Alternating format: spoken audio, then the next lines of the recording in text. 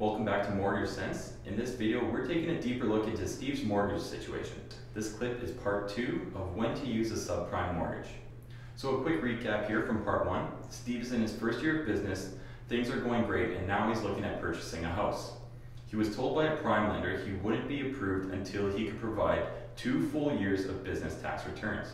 So now Steve has the option of waiting for 2 years or going through a subprime lender.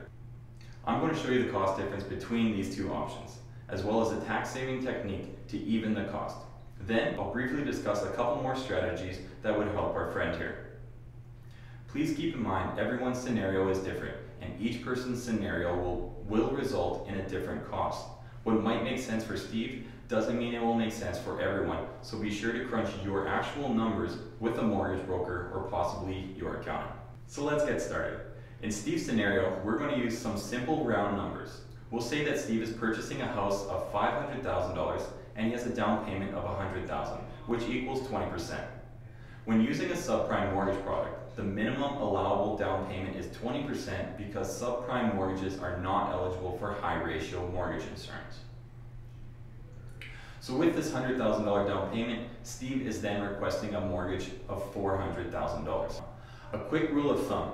When it comes to Canada's stress test rules, these rules restrict a person's borrowing ability to approximately 5 times their annual salary if they have little to no monthly debt payments. So if we look at that $400,000 request, divided by 5, Steve will need to be making roughly $80,000 a year to afford this mortgage. Here's where we notice the key difference. When a subprime lender looks at Steve's business for self-income, they rely on his taxable income figure to calculate the mortgage amount that they are willing to lend. Which means if Steve's company earns $90,000 in business revenues, he needs to claim $80,000 in taxable income to qualify for a $400,000 mortgage. So now Steve is limited to expensing no more than $10,000 in his business, or else he runs the risk of his income coming in too low. So let's calculate Steve's personal income tax on $80,000.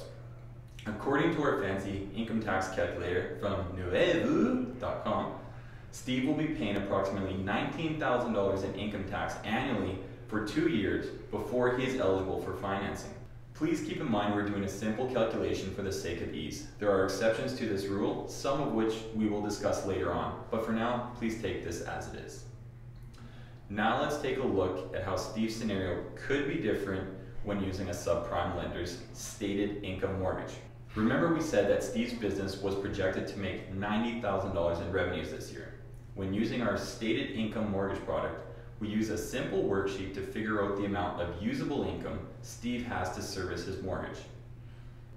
In Steve's case, it would look something like this.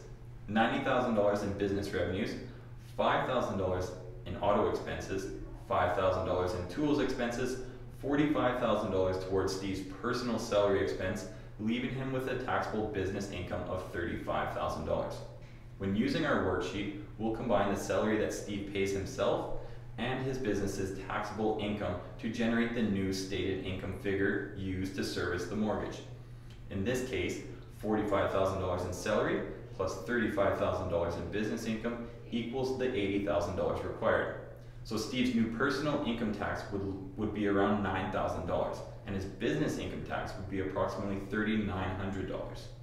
If we combine the two, Steve's total tax bill for the year will be approximately $12,900, which is roughly $6,100 less than our prime lending scenario.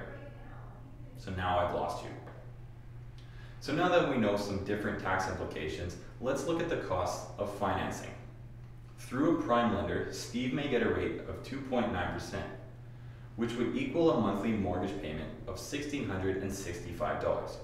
Through a subprime lender, Steve may be offered a mortgage rate of 4% and be charged an additional 1% lender fee on top of that. Yes, you heard right. Subprime lenders typically charge a 1% fee on the mortgage amount. Now this fee can either be added to the funds or paid up front. Alright, so a $400,000 mortgage at a rate of 4% has a monthly mortgage payment of $1,905. The difference between the two monthly payments is $245. So let's crunch these numbers. If we take a $245 difference, multiply it by 12 months, the annual difference is $2,940. Now let's add that 1% lender fee of $4,000 and we're looking at a cost difference of approximately $7,000. But what if Steve took advantage of our tax saving strategy? Steve would have saved himself $6,100 in yearly income taxes. So, if we look at Steve's financial picture as a whole, the difference between the two options would only cost $900 rather than $7,000, and he would be able to purchase the home right away. My hope for showing you this calculation is that it gets you thinking about your finances as a whole. Most people are shocked when they hear a mortgage rate is at 4% or that there's a lender fee of 1% and immediately shut down without really exploring how these products allow them to take advantage of other money-saving techniques. It's also worth noting that subprime lenders don't expect their clients to stay in the subprime space.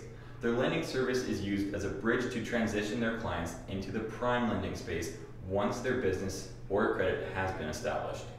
A couple things we didn't discuss in this clip are contributions to personal retirement savings plans. If Steve had made contributions throughout the year, this would effectively lower his taxable income without hindering his qualifying amount. Also, there are several prime lenders with mortgage programs that allow our self-employed individuals to gross up their taxable income by 15%, meaning Steve would only be required to show $70,000 in taxable income instead of the $80,000. I hope you found this series informative. If you are a business owner looking to purchase a property in the future, I suggest working with a mortgage broker and an accountant to create the best financial plan for you. If you have any questions regarding financing options available, please shoot me a message or give me a call. Thanks for watching. Cheers.